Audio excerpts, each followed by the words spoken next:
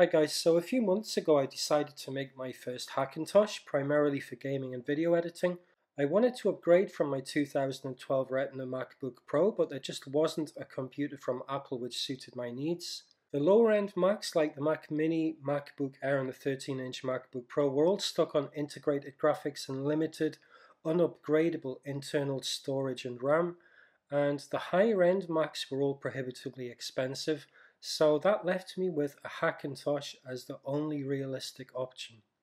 This being my first Hackintosh, I was obviously worried about stability and compatibility, but after building this machine and actually using it for several months, I found that if you choose your components carefully, you can make a perfectly stable, very fast macOS 10 capable machine for a fraction of the price you'd pay for an Apple computer of equivalent spec.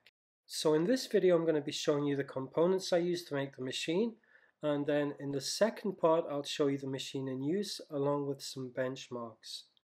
I wanted something small but powerful with lots of room for storage, so this machine was built with these objectives in mind.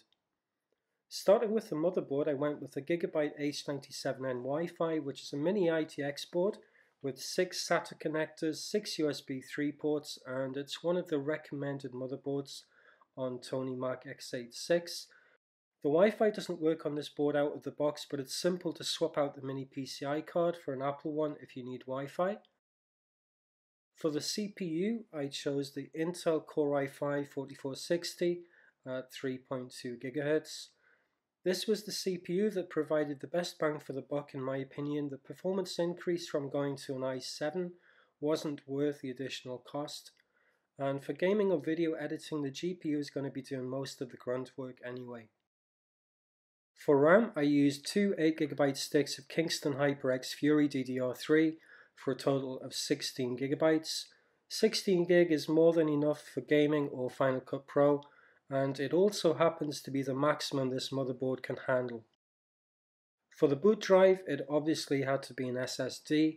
I chose the Samsung 850 EVO as it's a proven performer and it's available at a decent price. This machine is going to dual boot Windows 10 and Mac OS X, and I wanted a separate Windows drive, so I chose a SanDisk Ultra 2. I could have gone with another 850 EVO, but I saw this drive for a very good price and just picked it up. The Windows side is only going to be used pretty much for gaming anyway. Next, the storage drives, and I went with two Seagate Barracuda 2TB 7200 RPM drives in RAID 0, which gives about 350 megabytes per second read and write speeds.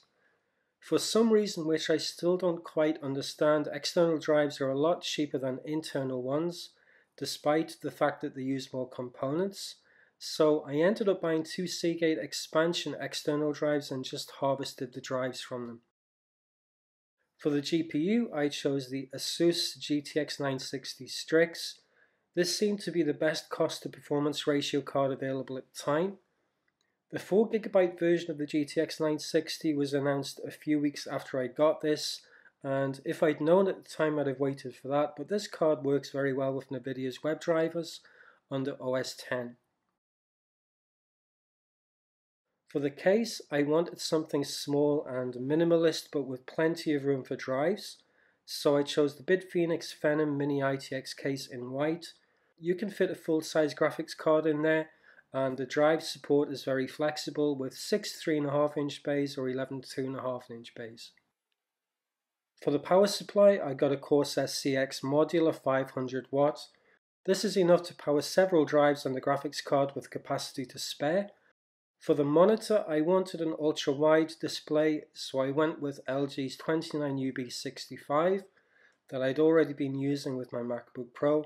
The height is easily adjustable, and the 2560 by 1080 resolution means that I can run games at the native monitor resolution with no scaling. I also have a LaCie Porsche 2TB external USB 3 drive for backups.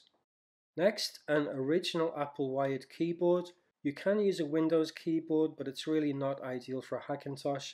With an Apple keyboard, all the function keys work just as they would on a real Mac, and you don't have to think about which keys are mapped where. Finally, for recording voiceovers and so on, I've got a Zoom H1 recorder, which can also be used as a USB mic, and it works perfectly with QuickTime or Final Cut Pro. So those are the components. The total cost excluding the display was about €750, or just under $800, or about €1,000 including the cost of a monitor. If I'd gone for Apple hardware, this wouldn't have even got me an entry-level iMac with integrated graphics and 8GB of RAM. This machine runs OS X El Capitan really well. It's very stable once set up correctly. I don't think I've had a single kernel panic, and it's faster than any Mac I've owned despite costing half as much. In the next video, I'll talk about some of the issues with installation and also show a few benchmarks. So that's it for this video. Thanks for watching.